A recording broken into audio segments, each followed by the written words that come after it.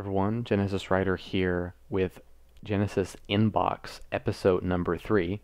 If you're unfamiliar with this series, it's kind of a vloggity thing where I answer your questions either from the comment section or from Facebook or Twitter, or any questions that I've received that I feel like I can do a better job and do better justice to in a more personal way through a vloggity-ish video, instead of just giving you a typed kind of impersonal answer. So this episode of Genesis Inbox is actually a little bit special. I do have enough questions to make a next Genesis Inbox video, but a person asked me a bunch of specific questions for a Halo documentary they're doing, and since I don't know whether that documentary is actually going to go through or not, I will leave those details out for now. If I know anything about the documentary, I'll put it down in the description or the link to the video when it actually comes out. For now, I don't know much about it, but I did want to answer this person's list of questions in detail. And these questions are going to cover a lot of little things. You can look down in the directory in the description in the About section below this video to click on any timestamp to listen to any answer I have to any of these questions. Maybe you don't want to listen to every single question. Go ahead and click on a question you want to hear me answer, and the video will skip right to that part. So let's just jump right into it here. His first question is, when did you start playing Halo consistently? And that N word there is very important because I did start playing Halo I think around the age of 15 or 16 when my parents allowed me to play through the campaign due to the fact that it was M-rated and there was language and gore. That being said, Halo is obviously one of the more mild M-rated games out there for sure, but that's just how they decided to do things, and that is when I started playing the campaigns of Halo 1 and 2, but I think this question is more getting at when did I start playing Halo multiplayer online consistently. And that would have to be during the late days of Halo 3 and the early days of Halo Reach. Right before Halo Reach came out, I believe it was the day before, got the final achievement to max out all my gamer score or achievements in Halo 3, which I think is 1,750 if I'm not mistaken. And some of the achievements are very difficult to get. But when Halo Reach came out, I started taking the multiplayer a lot more seriously because it was on the start of a game and I felt like I had an edge. When I got Halo 3, the game had been out for a year or so, and there was a lot of people out there who were really good. So Halo Reach is when I really started playing consistently. The next question reads, what do you enjoy the most about Halo? Now, this can be answered in two ways, and I think I speak for a lot of people who play Halo when I say this. There's the aspect of the campaign, and there's the aspect of the multiplayer when answering this question, because I personally, besides maybe Half-Life and a few other game first-person shooter series, I personally believe that Halo has one of the best first-person shooter storylines that I've ever seen in a video game. Now, please understand, first-person shooter storylines. If you're talking about Mass Effect, obviously Mass Effect beats the living crud out of Halo in terms of a storyline, but Halo, for a shooter, is insane in terms of its storyline, so I'd be lying if I said that the storyline didn't hold a very special place in my heart. But the reason why I keep coming back to Halo, the reason why I keep coming back to play Halo and not other games, specifically the online portion of the game, is because it takes skill to be good at the game. The learning curve is higher than other games, and something that I'm always very fond of in Halo is the shield aspect of the game that allows you to essentially get away, or at least think through your death as you're dying and go, how could I have played this differently? You know, what could I have done to do better? That sort of thing. And to be honest, like that constant idea that I can be improving and getting better, and there's little strategies and new things you're finding out, and honestly being able to share and explain and help other people also get better at the game, and maybe bring them into a lobby or experience like a match or two where people are calling out and communicating to win the game. A lot of people haven't really experienced that on a mature level. They kind of play matchmaking really, really, really, really casually. And to me personally, that kind of gameplay I have no interest in that. I play to win. Um, and I expect my teammates to do the same, and we can have fun while we're doing that, of course. But I ultimately play to win, and that is what I enjoy the most about Halo is the fact that the multiplayer is so skilled and that winning is a feat, and that I can help other people learn how to win and do better at the game. This is kind of a general answer to your question. I apologize. That's just the first thing that came to mind, so I'm just trying to be honest. Next question. What is your favorite Halo moment? I have a lot of special moments and memories from Halo, so I am not going to pick just one because I don't want to pick just one at the risk of saying that the campaign was my favorite thing or something like that.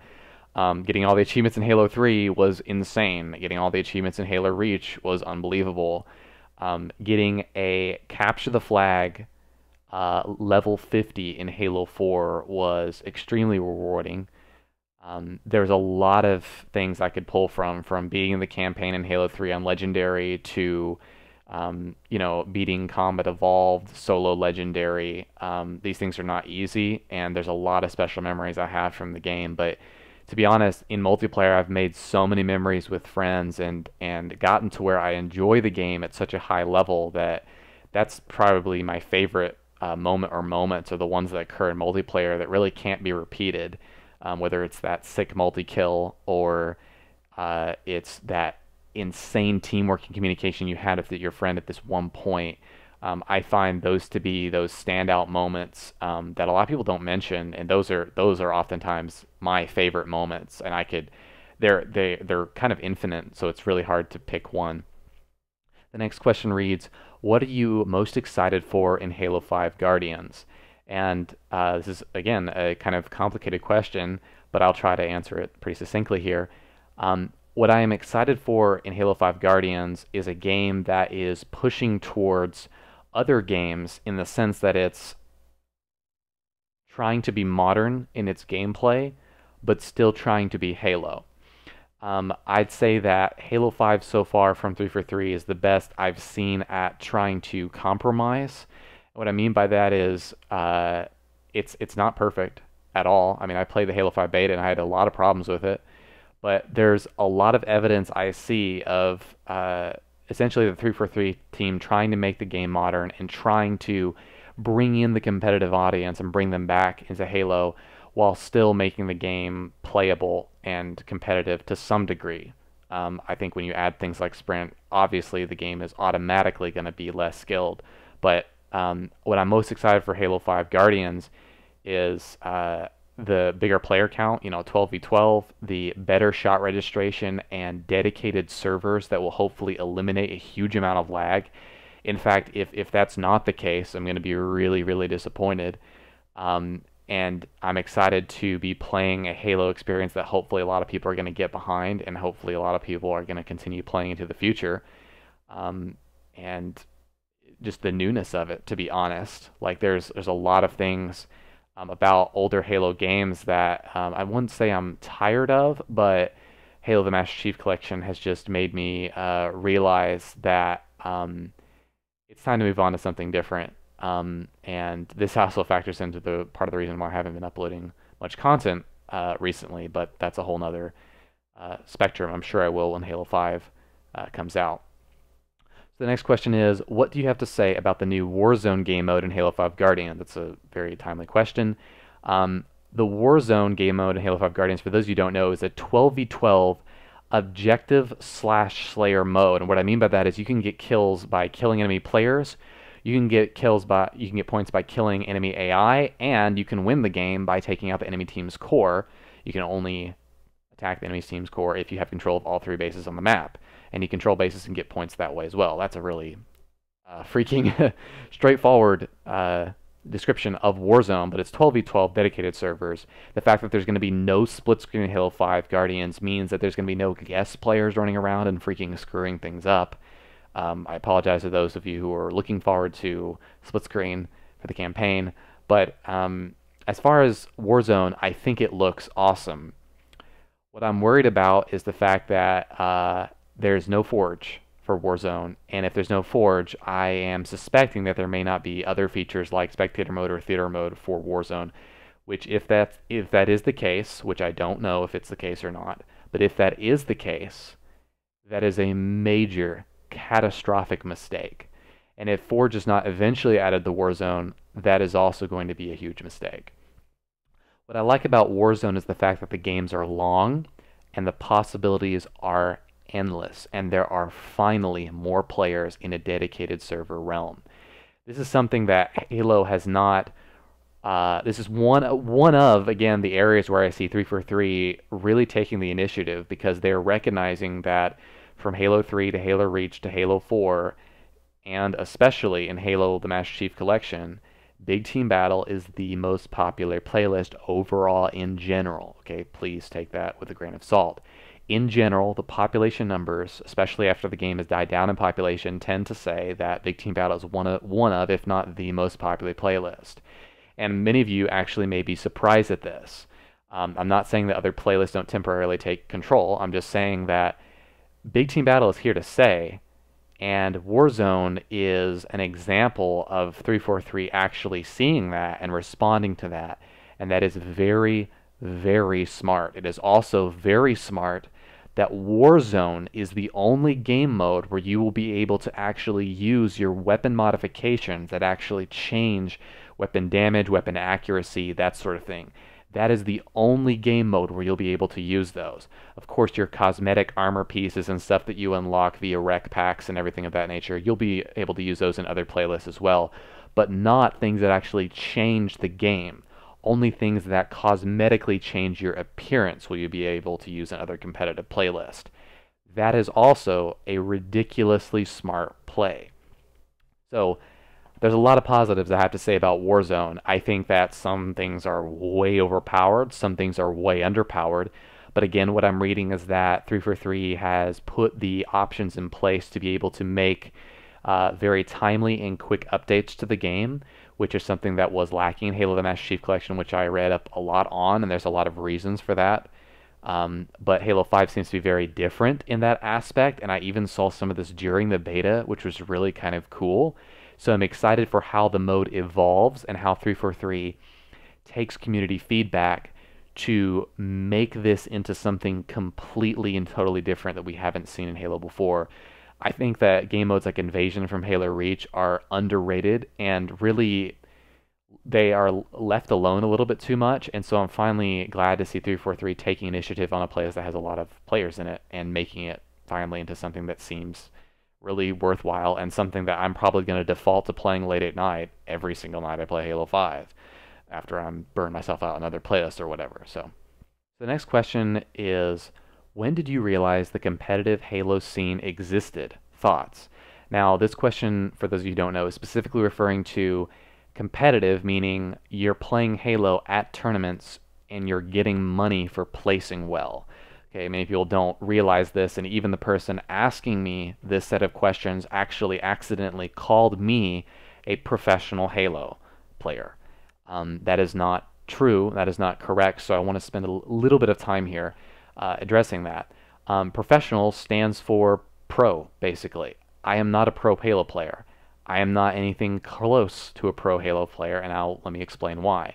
A professional Halo player is someone who places inside the top 16 at multiple 4v4 tournaments and gets money for doing so. And arguably speaking, especially with the Halo Championship Series, you could even say they need to place inside the top 8 and win money in 4v4 tournaments.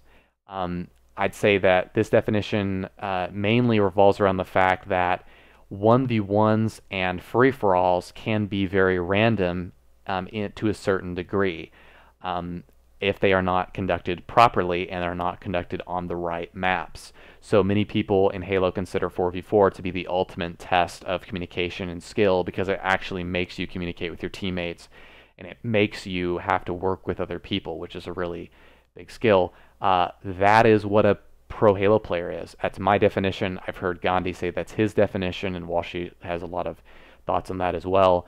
And that's what I'm talking about. So the question asks, when do you realize the competitive Halo scene existed? Thoughts?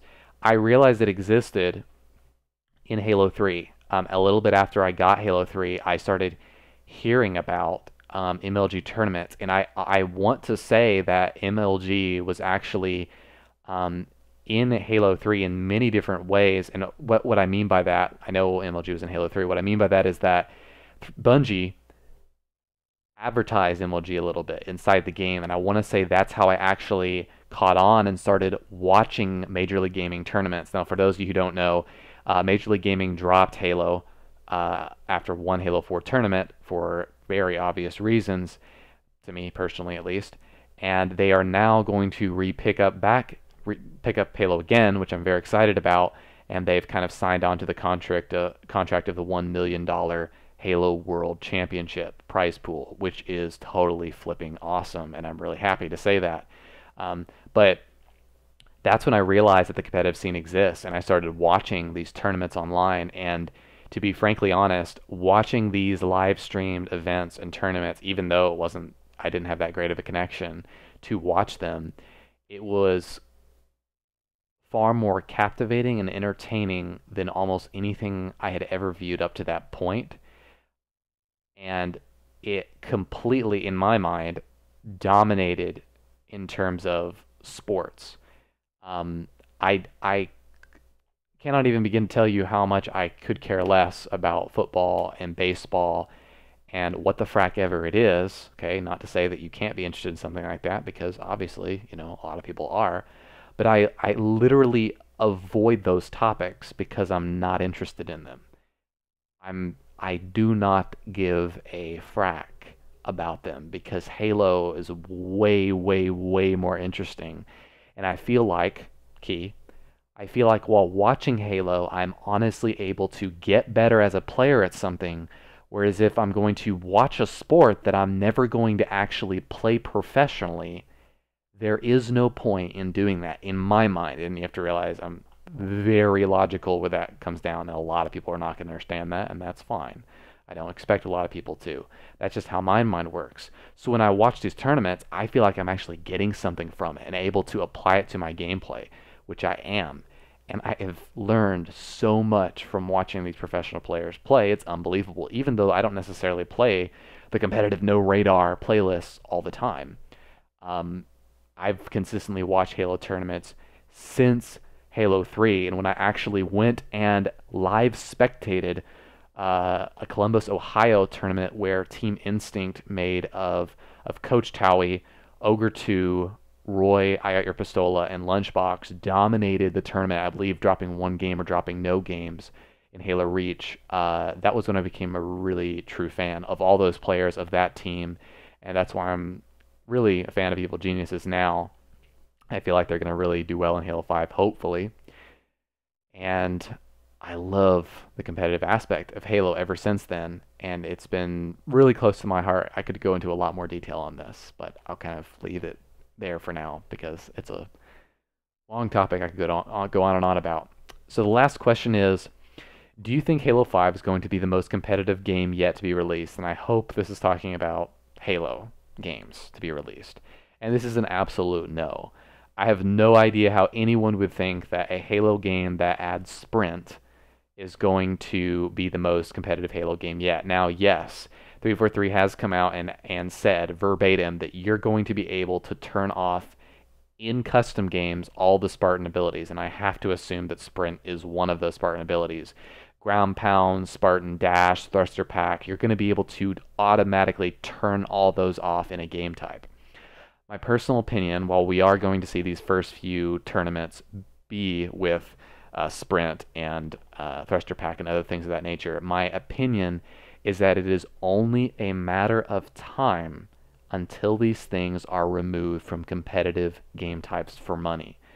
There are multiple reasons for this that I could go into a lot more detail, but it is very, very obvious to me, especially when you're watching a game like Counter-Strike, for example, that the game is leaps and bounds more skilled and takes way more skill than games like Call of Duty, which are far more based on your reaction time than your communication. I'm not saying communication doesn't exist, because it absolutely does. I'm just saying that the dynamic is a lot more swayed towards your hand-eye coordination that it is towards your communication or thought process, in my personal opinion. And I believe I'm correct when I say that. So Halo 5 adding these other features that speed up the gameplay and make the gameplay faster, that doesn't make the gameplay more competitive. It just makes the gameplay hopefully more interesting to watch and more fast-paced, and hopefully more interesting to play. And hopefully it'll bring, newcomers into the Halo scene. And I'm kind of saying hopefully here because 343 is really crossing their fingers on this one. And I think that the gamble will ultimately pay off because there's a lot of, again, there's a lot of positive things I see 343 doing, like 3 free DLC packs. There's going to be no paid DLC for Halo 5. That's really smart. There's a lot of those really kind of nitpicky things where I'm like, wow, okay, that's really smart. So, no, it's not going to be the most competitive Halo 5 is not going to be the most competitive game yet to be released. I'd say that might be Combat Evolved. Just because the skill curve is so insane with that game, and Halo 2 Classic is also really skill curved. I think the more you add ease of use to a game, while that is becoming something that's very important with games nowadays, making movement super fluid and super easy, I think that also integrating things into a game that are more skill-based, which I have seen some of that in Halo 5, like nading weapons to yourself with plasmas and really cool jumps in Halo 5 that you can do that that a lot of people I don't think know about yet. But I think ultimately Halo 5 is much less of a skilled game than other Halo games. This even comes down to the shot registration, where it's easier to kill people at range. It's just easier. I don't really know how to explain that. It just is. The kill time is faster. Played the beta a lot, and yeah, that's just my opinion. That doesn't mean I'm not going to play the game. I just think it's going to be more casual of an experience, and I think it's going to be up to the community and their feedback to 343 to really make them change the competitive game types to be something that is truly competitive and truly interesting to watch, instead of being their own cop-out version of what competitive should be or could potentially be. So that's just my opinion, and that is actually the end of the list of questions that this person sent me. Hopefully, again, this Halo documentary come out, I might be a part of it, I don't know, and I'll put it in the description down below. Thank you for asking me these questions, and I hopefully in the next Genesis inbox video, I will be asking myself questions that you from the community have asked me in a whole list that I have actually compiled, and I have enough questions to make another episode 4, but I'll hopefully see you in that episode or whatever video I make next. Thank you guys for watching. Hit the like button if you enjoyed the video, subscribe if you want to see more, and I'll see you in the next capture or whatever I end up recording. Peace.